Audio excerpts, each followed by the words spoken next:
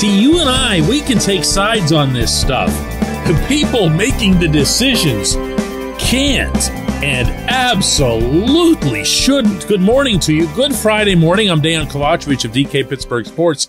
This is Daily Shot of Steelers. It comes your way bright and early every weekday if you're into hockey and or baseball. I also offer daily shots of Penguins and Pirates, the same place you found this, and I hope you'll check those out as well. There's another week until the first preseason game, so there's a lot of time, a lot of different sessions, and even some different settings in which to evaluate players at key positions, particularly battle positions. And I am here to tell you that it doesn't matter for the most part, for the dominant part, what they do. And that includes the quarterbacks. And while I understand that there has to be a pecking order in order to properly conduct the drills and or battles at hand, there does not have to be some set in cement favorite. You know what I mean? You can't say that this guy is absolutely going to be our guy at this position. You can hope that a player who you might perceive as being more talented or having a higher ceiling wins out, but you can't ordain it. We saw what that looks like last summer when they did it with Kendrick Green and others on the offensive line. They had just made up their minds that these guys are it. And a year later, Green is number 2 at a different position than the one at which he was ordained. And oh, by the way, Green admitted publicly he didn't even like playing that position at which he was ordained. This, of course, being center. You've got to watch it. You've got to have a significant measure of humility when it comes to evaluating scenarios like these. And while I get that this might come across as like Captain Obvious stuff, if we hadn't just experienced an entire season being flushed away for the most part because of this exact thing, I sure wouldn't be repeating it a year later. Only now, the most pivotal choice to be made is at the most important position. And that's where I think you really need to see everyone, beginning, obviously, with Mike Tomlin, kind of back off the process a little bit. You know, it's funny, Tomlin has said all of the right things related to this QB competition so far, that we're going to take it slow, we're not going to be influenced by every pass here or there. But what we haven't seen is a true rotation among these quarterbacks. We've seen Mitch Trubisky take all of the first team snaps. We've seen Mason Rudolph take almost all of the second team snaps. That sound like a battle to you? That sound like a real competition? Who is getting better out of that circumstance? Who's being given a real chance to step up and beat out Mitch Trubisky? And most significant within that, if Mitch falters, and I don't think that this is some, impossible event based on how he's done so far, which I will again underscore does not mean anything, but it still happened. How will the Steelers get everyone else, whether it's Mason Rudolph or Kenny Pickett, up to speed just like that and say, hey, go get him, cowboy, as they run out of the tunnel at Paul Brown Stadium? Do you see what I'm saying here?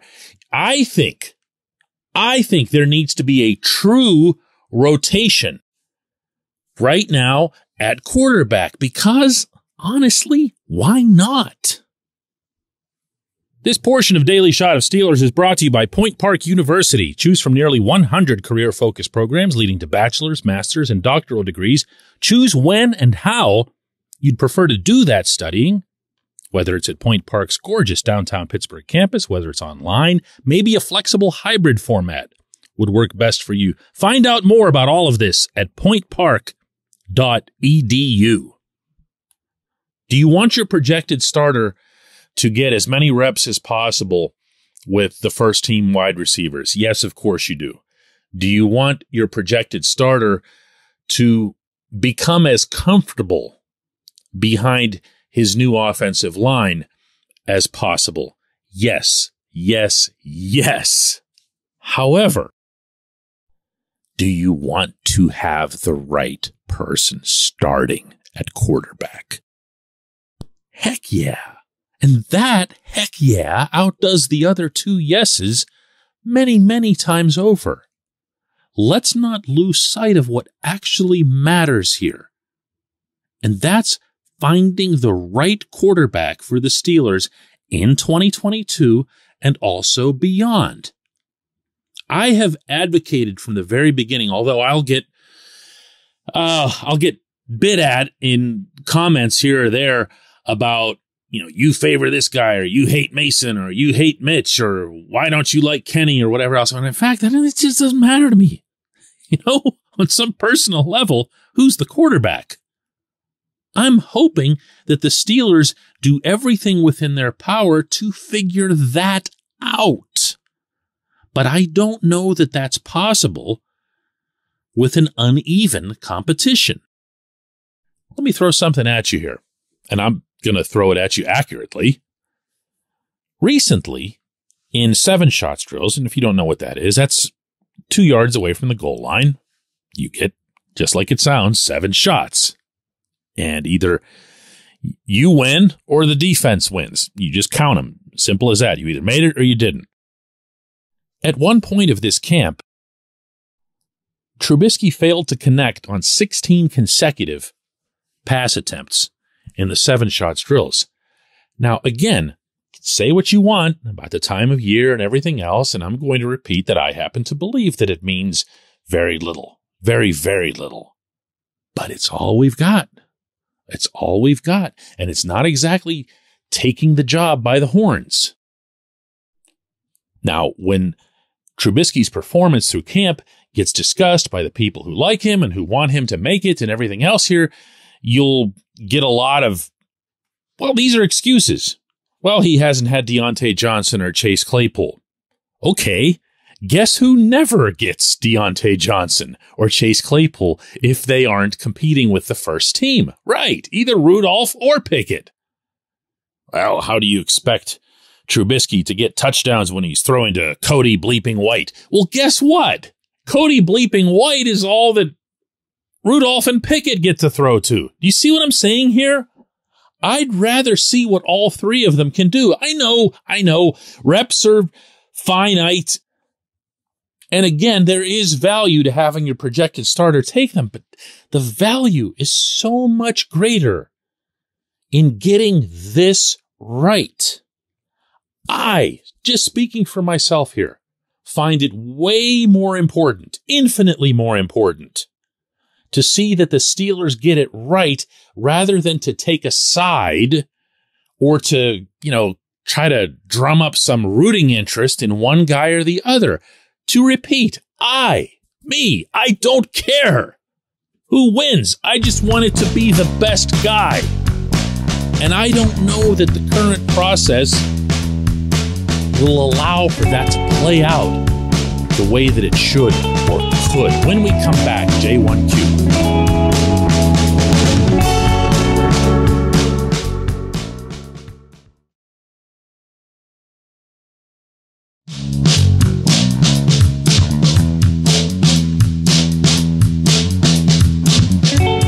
Welcome back. It's time for Just One Question, and that's brought to you always on this program by the personal injury law firm of Luxembourg, Garvin, Kelly, and George, LGKG. They represent people who are hurt in car accidents, who need assistance with workers' comp and medical malpractice claims.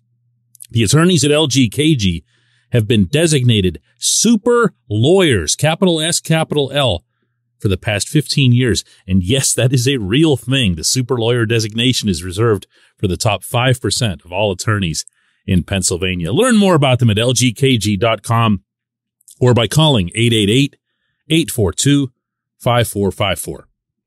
Welcome back. It's time for J1Q, and fittingly enough, today's entry comes from the United Kingdom, where I'll be tomorrow. I'm going to be overseas for a week, and I'll get to that in a minute here. Owen asks, DK, for your daily shot, is Devin Bush in danger of losing his starting spot? He is not, Owen. Terrell Austin told DK Pittsburgh Sports' Dale Lawley this week that if the season were to start right now, if they were just to be forced to take the field in Cincinnati, that the two inside linebackers would be Bush and Miles Jack. But he threw in, and no doubt deliberately, that Robert Spillane is seen by the coaching staff as being right there. Now, he might be doing that as some sort of motivational thing to make sure that both of them are doing their diligence and run stopping with all the passion and efficiency that's required of that job. Because Spillane would be the guy that you'd want to hold up there. Not like he's some elite run stopper, but he's certainly a willing one. And as Derrick Henry can attest, an occasionally very, very dynamic one, shall we say. So that all just might be gamesmanship on the part of everybody who's involved in the coaching staff. And remember that Brian Flores is part of this mix as well.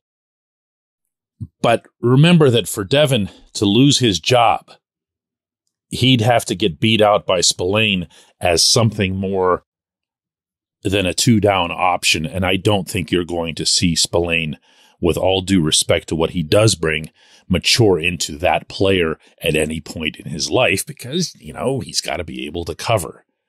And it's one thing to cover a tight end, although that can be a daunting enough assignment depending on who you're playing. It's quite another when you get stuck with somebody's slot receiver. Now, separate from all that, how has Bush looked? Well, I'm going to keep giving the same standard preface to everything, which is that it really doesn't matter what he's done so far, blah, blah, blah. Most of it's in shorts, just a couple of days in pads. But no one's complaining and no one's sounding any alarms. Now, there hasn't been anyone exactly singing about him either.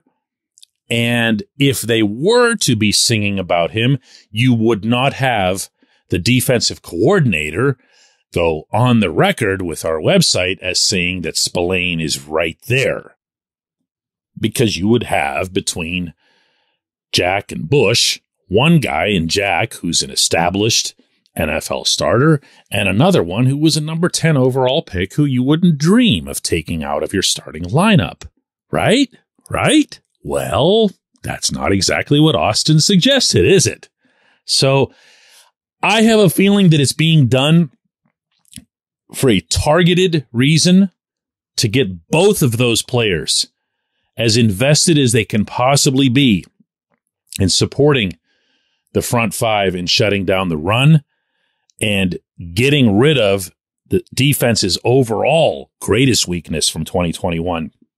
That, of course, being ranked 31st against the run, regardless of what the circumstances were, that they missed Stephon Tuitt, they missed Tyson Luolu, It still happened, and it still has to change. And one of the most effective ways, I'd think, to change that would be to have a couple of inside linebackers who do way better than what we saw from Bush and Joe Schobert last year. Because that sure wasn't it. Now, for me, this is it for a little bit. I am taking my son, Marco, who's 18 years old, overseas on a bit of a pilgrimage more than a vacation. He's never been to Serbia, where my ancestors are from. I'm born and raised in Pittsburgh, but we still have a lot of family, uncles, aunts, cousins, and so forth in the Belgrade area and just to the north of that. I haven't been able to be back in 20 years, and since he's only 18, he's never been there. We wanted to do this before the pandemic. We're going to do it now. We're flying to London later tonight. We're going to stay there for about a day and a half and then make over to Eastern Europe for the main part of the trip. This show will be back, not Monday, but the following Monday. I'm taking all of next week off. Why am I doing that instead of recording shows or even doing them from over there? I'm going to be honest with you.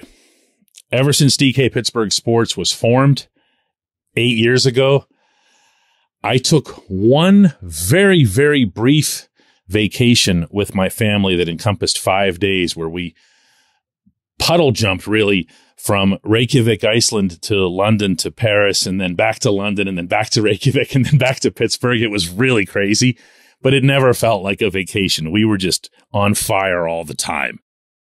This one's going to be different. When we were in Reykjavik, when we first got there, and we got to the hotel and they didn't have a room for us right away, I sat in the lobby and I opened up my laptop. And my son, who was a good bit younger at the time, saw this and he started crying. And he said, "Really? Really? You're even going to work here?" And I closed the laptop and I promised myself that I'd never do that again on a vacation, because it's literally all I do. It's all he ever sees. It's all he's ever seen. And this is going to be different. So, yeah. And I'm going to take the week off, and I'm really, really going to take the week off. And you know what? When I come back, I'm going to be really, really ready to do all 3 of the daily shots again. Thanks so much for listening to this show. Thank you for supporting it. And we will connect again on the 15th of August. Take care of yourself.